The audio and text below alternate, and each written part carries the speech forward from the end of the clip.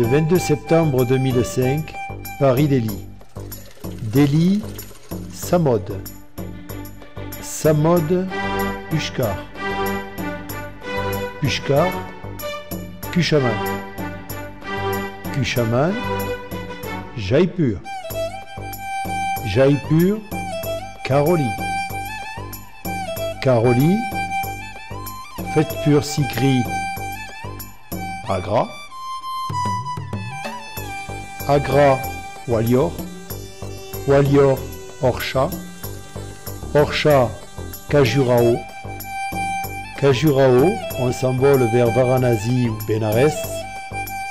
Bénarès, retour à Delhi en train. Et de Delhi, Paris.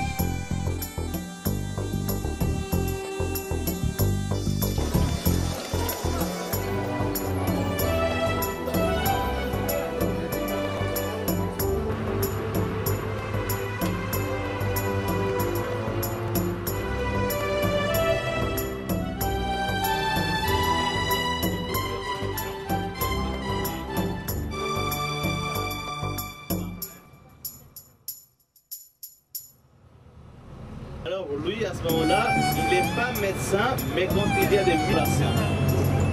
Tu veux te beurrer? Oui. On a trouvé la chose en bois. Alors, on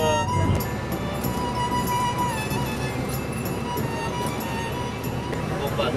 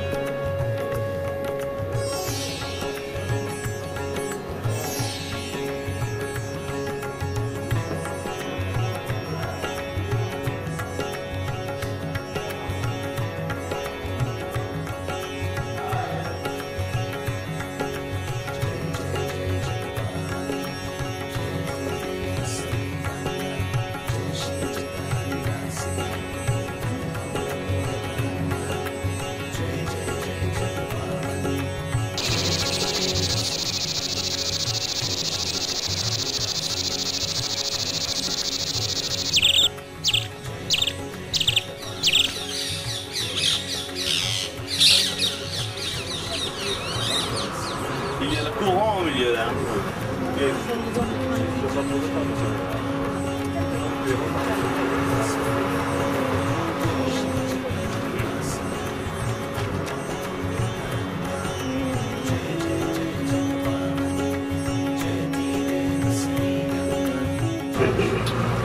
C'est-à-dire plusieurs villages, et entre les plusieurs villages, il y a une grosse marché, et c'est ça, cette grosse marché, sur la route de Jaipur à gauche. Par à gauche, c'est Jaipur, 35 km, et par la droite, c'est Bikaner, à peu près 200 km.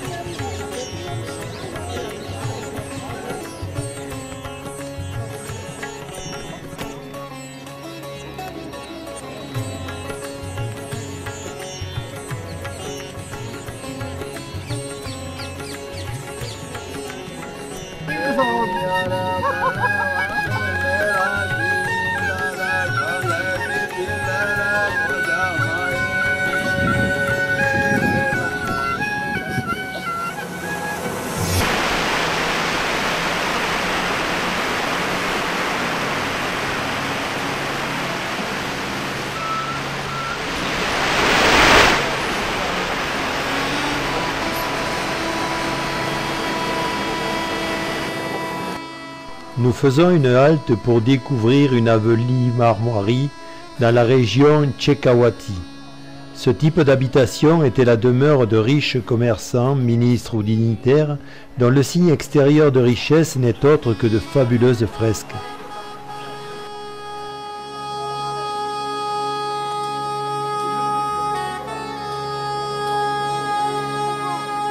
Voilà, messieurs, dames, vous le photographiez cette façade et après on va à l'intérieur.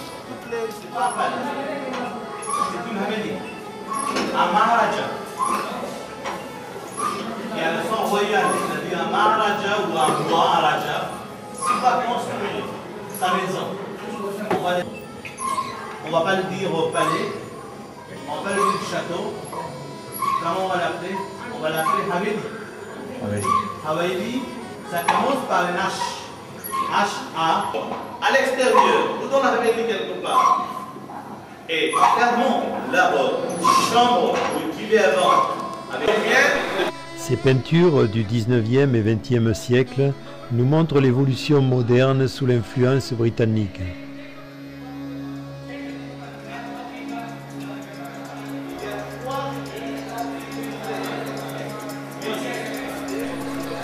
Le Maharaja Gopal nous explique l'histoire du banyan, dont les racines aériennes se seraient développées à partir de la graine de Brahman.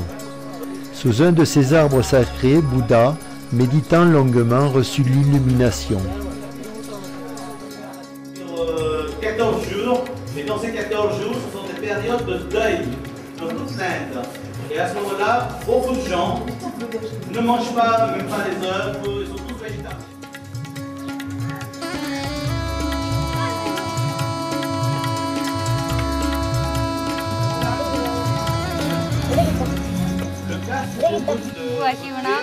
Et c'est un quartier au bout du village de Navalgarh, on est toujours à Navalgarh, de l'autre côté. Et c'est tout de son frère. Et c'est des enfants de son frère.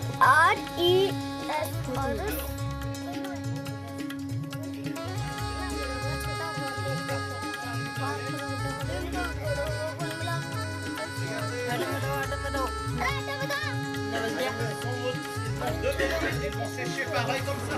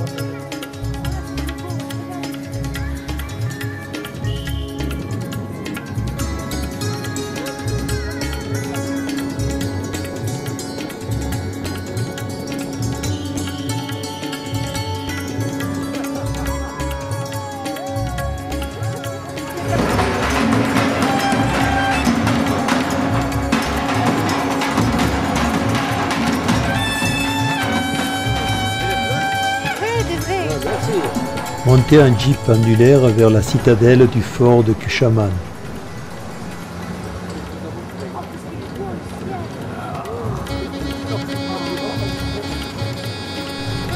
Après un apéritif gopalien dans sa suite royale, nous nous délectons autour d'un repas rajasthani aux chandelles.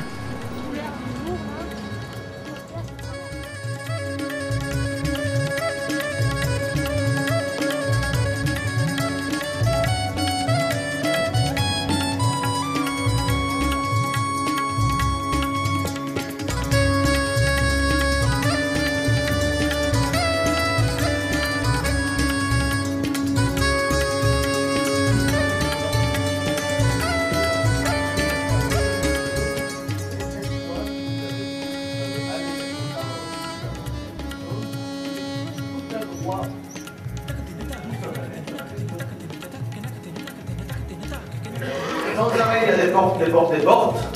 Une fois, deux fois, quatre fois, à la porte, on peut les arrêter. Et c'était aussi une raison de construire plusieurs portes, des arcades. Ça fait joli, et c'est ça. Mais la vie Et alors lui, il était où? En bas là-bas, au palais. Ah oui, non, c'est pas pour lui ça. C'était quand même dans le palais, c'est par là qu'elle sautait dans le puits. Et pour me connaître que les cancers. Pour me connaître que les cancers. Pour faire. Il faut pas y aller après. Les femmes tombées.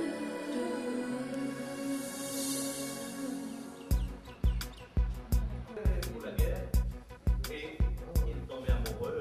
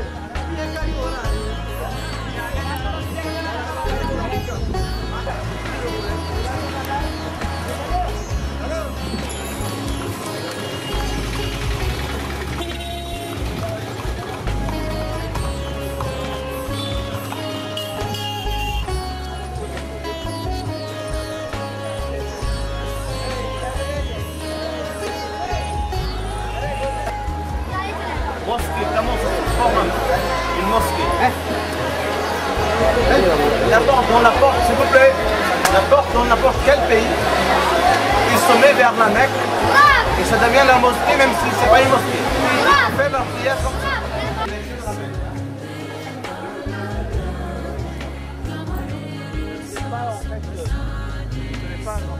Qu'est-ce qu'il faut faire?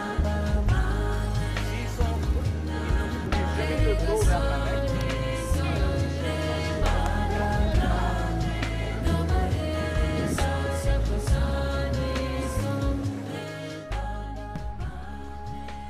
À la terrasse du Palace Hotel, nous admirons un magnifique coucher de soleil sur les gâtes du lac Sacré.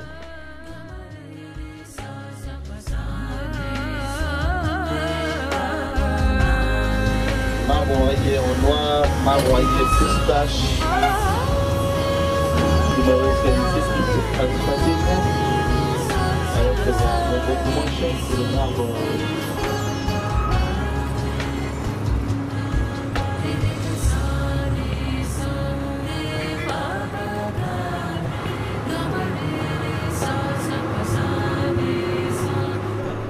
Après avoir donné cette couleur, on prépare mais pour soi, parce que soi c'est déjà plus chaud. Alors ils utilisent. Explique le deuxième. Lesquelles couleurs et les combinaisons il faut faire.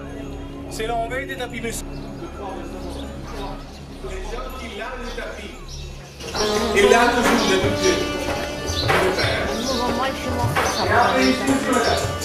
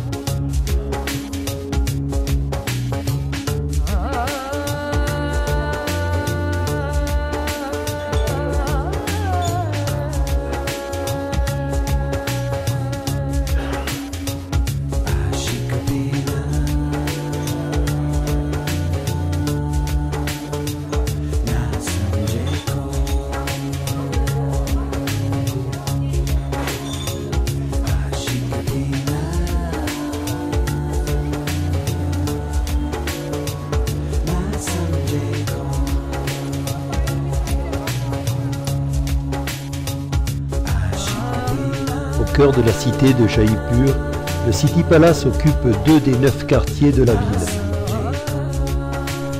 Au rez-de-chaussée du pavillon, 2 urnes d'argent contenaient l'eau sacrée du Gange, destinée aux ablutions du Maharaja Madho Singh II.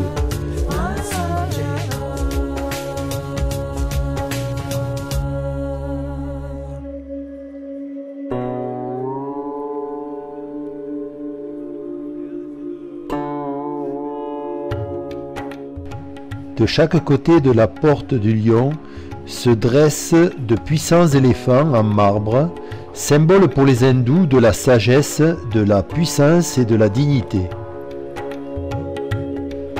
À l'étage du pavillon, nous visitons le musée des costumes et autres vêtements d'apparat de la famille royale au XVIIe siècle.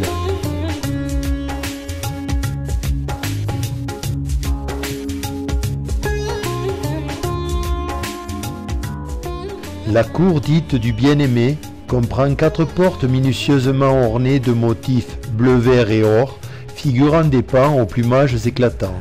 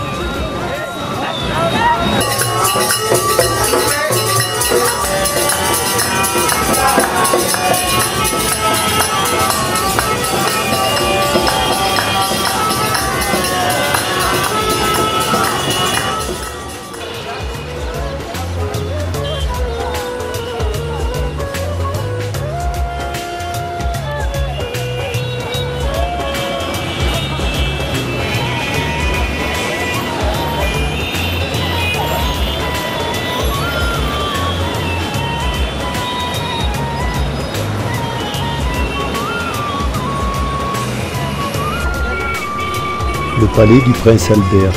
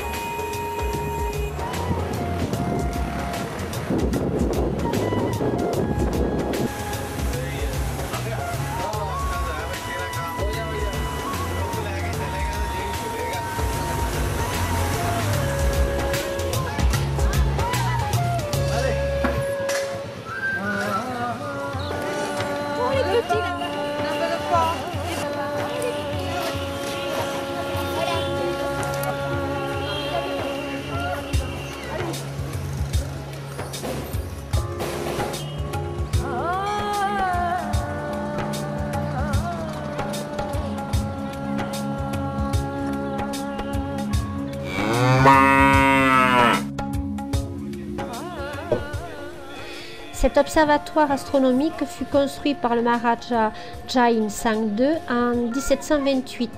Il contient des appareils sophistiqués capables d'indiquer l'heure à la seconde près. Ça calcule à l'inverse.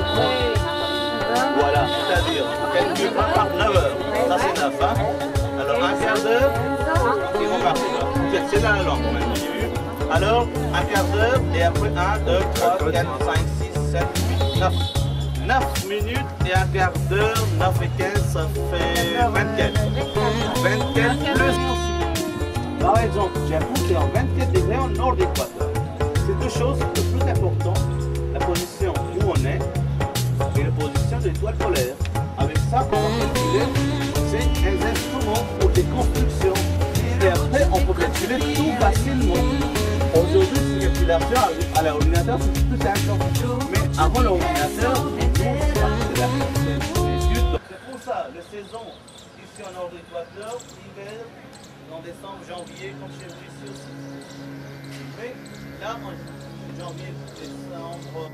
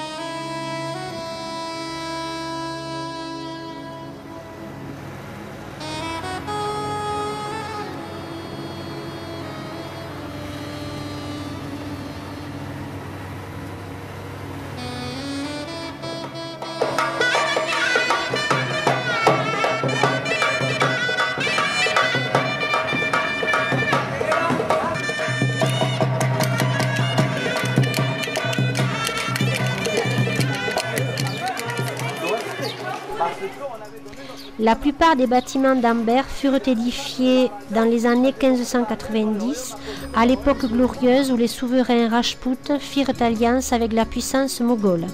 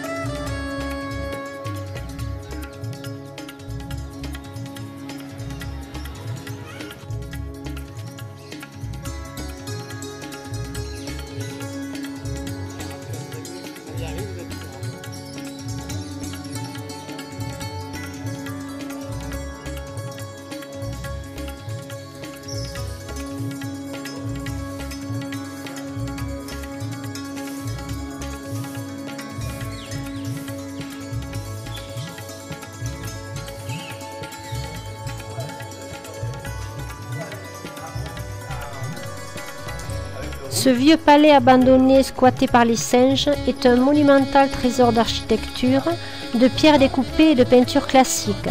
Ce City Palace est en cours de rénovation.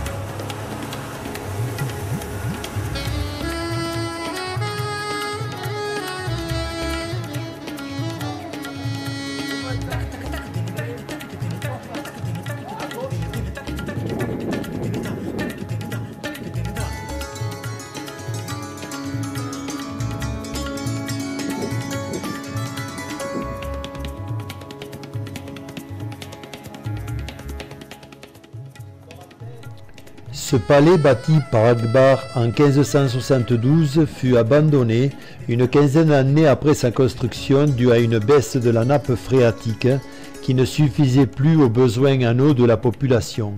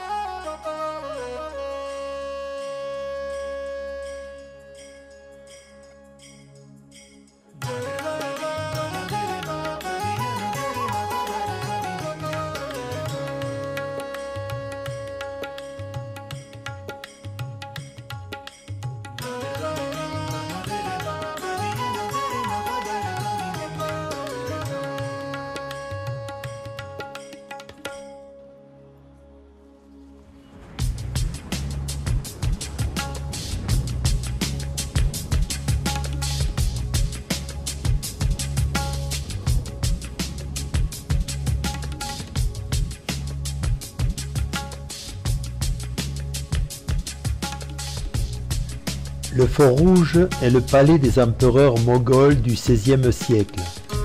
Cette énorme forteresse est bâtie le long de la rivière Yamuna.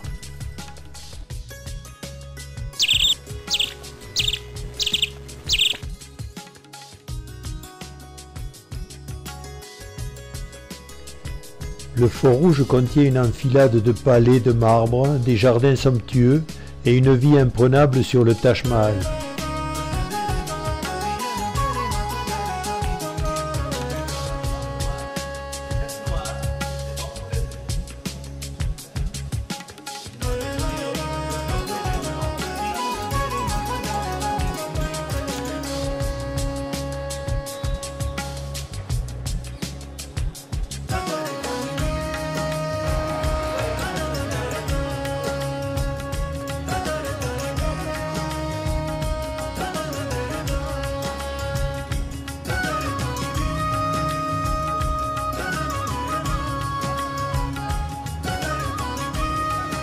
Il y avait au moins 50% Rajput. Et dans ces 50% Rajput, il y en avait beaucoup de chefs.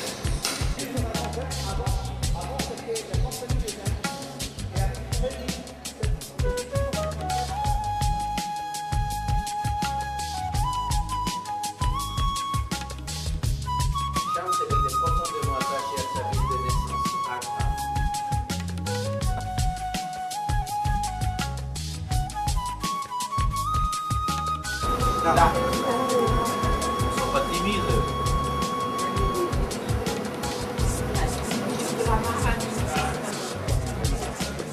L'entrée de Taj Mahal.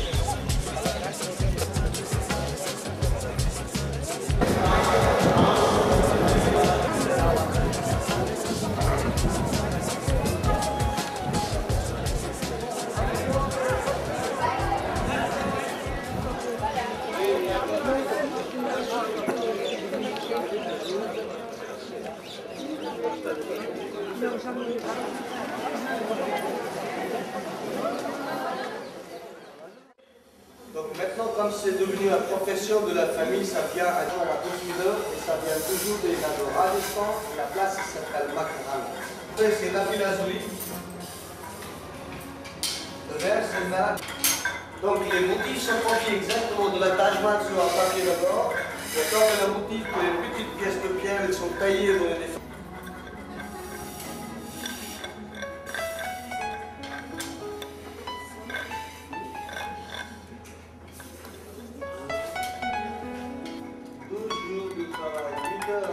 tous les jours.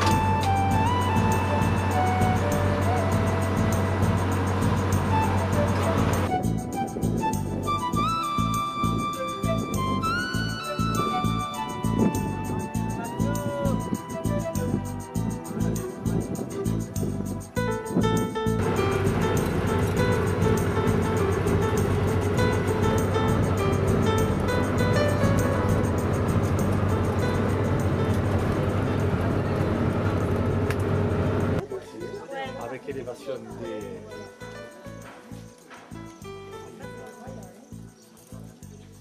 Charles, tu peux juste... Oh, putain, Non mais je te le dis. Actuellement, c'est une grande révolution contre les systèmes sociétés, contre les systèmes du caste. Quel mouvement et l'expression du visage. Il y a toujours mouvement qui s'appelle typiquement un tribanda, 3 courbes. Ils sont bien représentés avec plein de bijoux et les tissus sont très transparents. Autour du temple. Et en bas, vous avez regardé un animal mythique qui représente toujours un symbole de la passion.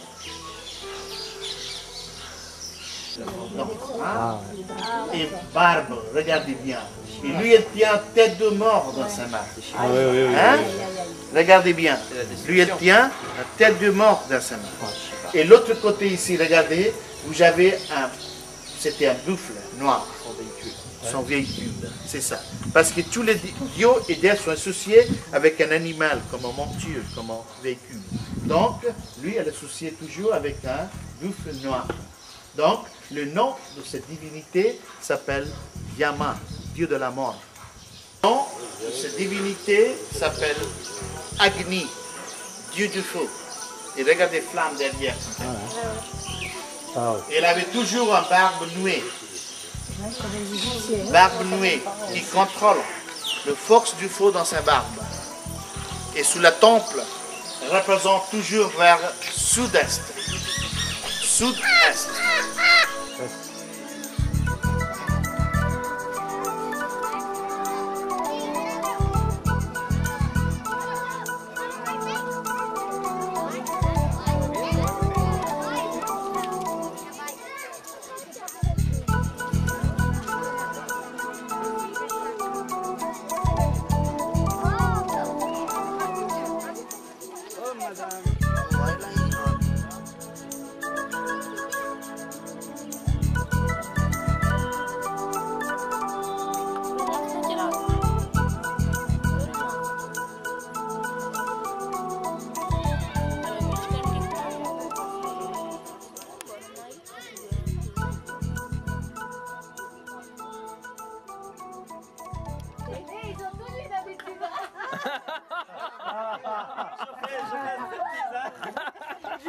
Quelle direction? Sud-est, hein? Oui. Oui.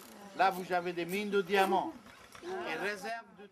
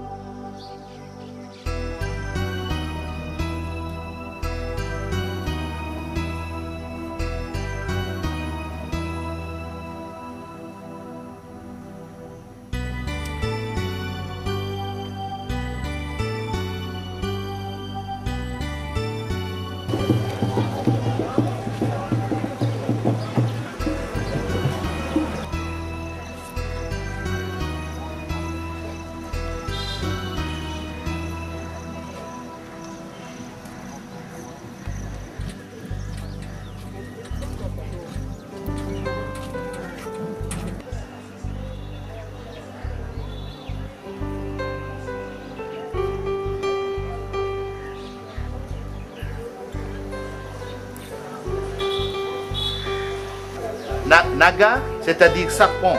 Et Kanya, c'est une femme vierge. La virginité, c'était protégé par le cobra, par le Naga. Regardez bien, bien expliqué. Et au-dessus, vous avez une autre statue, regardez celle-ci. Elle est très belle, hein, quand même. Regardez l'expression de l'artiste. Et on va comprendre, regardez le buste. Et quand il y a l'union de l'homme et femme, regardez sa mari comme un buste consensuel derrière sa femme pour l'exciter.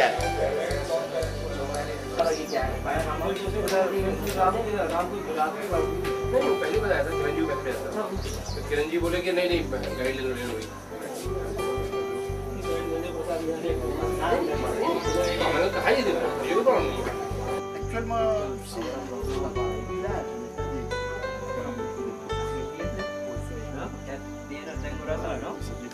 Tengo razón. Estamos hablando alrededor político del mundo que dice que problema en el mundo. Sur la cuisse. Vous avez vu? Là, vous avez trois. La première, hein, et la troisième là, il y a un autre Sarah qui tient fruit dans sa main, c'est-à-dire mangue, hein, qui tient mangue dans sa main, et dans l'autre main elle avait petit perroquet. Vous l'avez vu? Oui.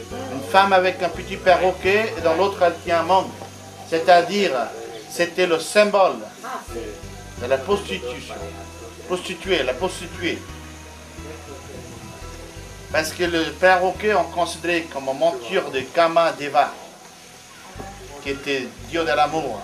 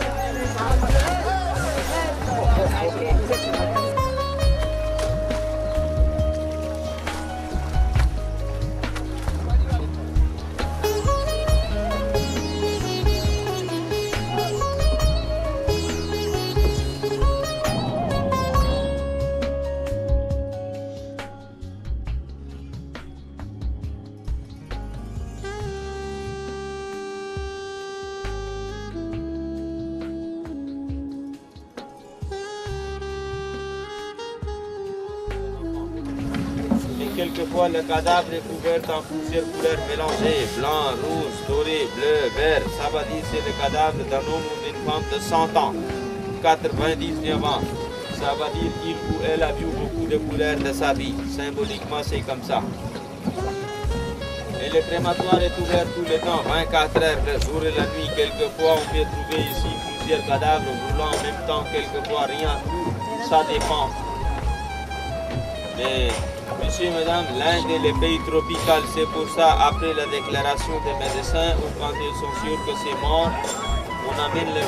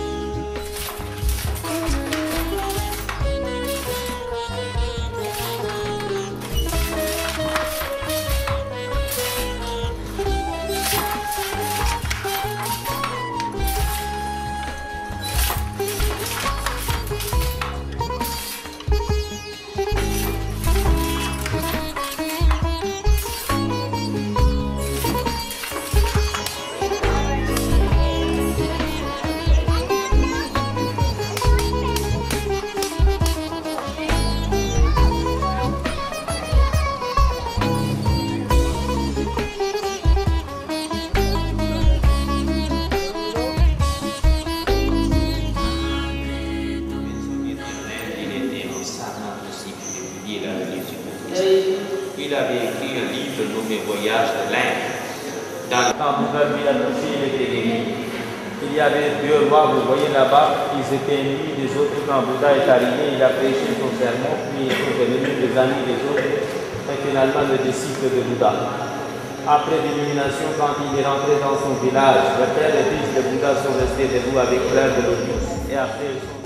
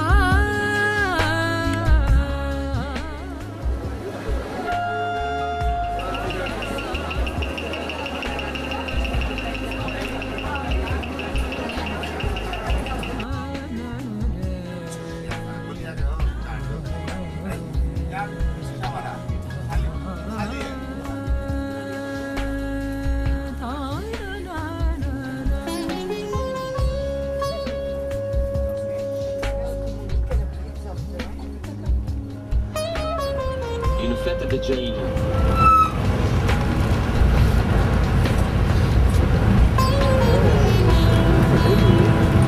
Parce qu'à côté à gauche, il y a un temple Jain. Regardez le bâtiment rouge.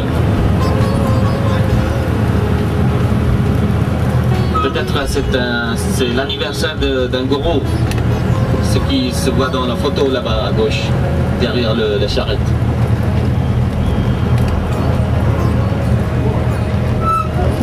C'est grand, hein, cette procession, hein.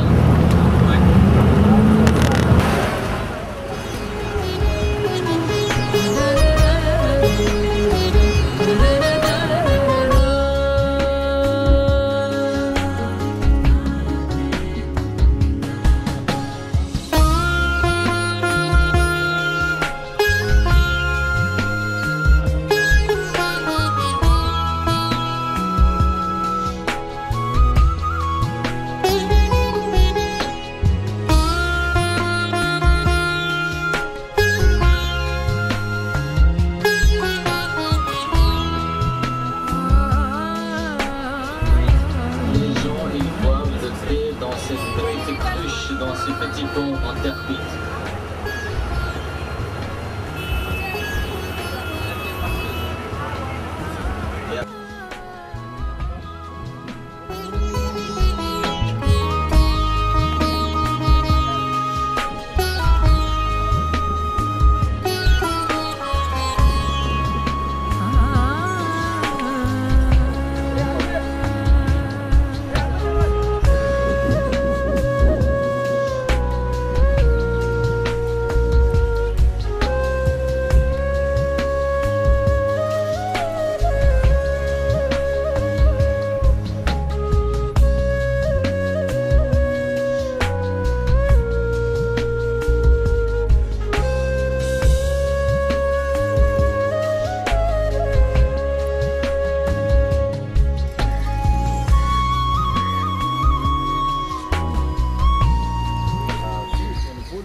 Derrière les livres, parce qu'il était quand même tenté de consommer ça. Alors, sous l'effet de cette opium, lui, il est mort. Overdose. Overdose.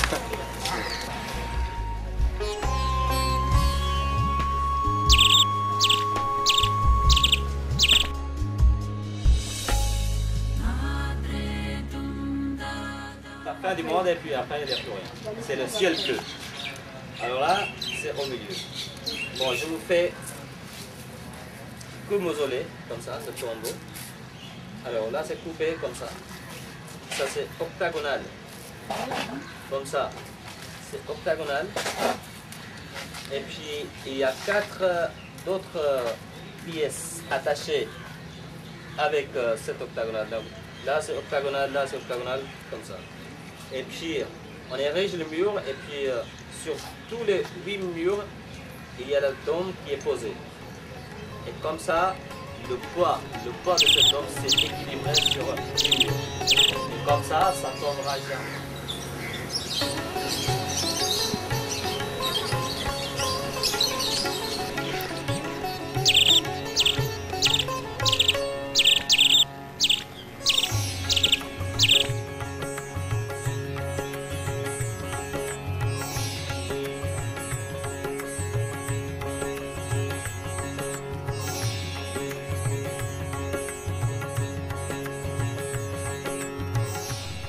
La fin du voyage passe par une visite des beaux quartiers de Delhi, la zone présidentielle, avant de prendre l'envol pour Paris.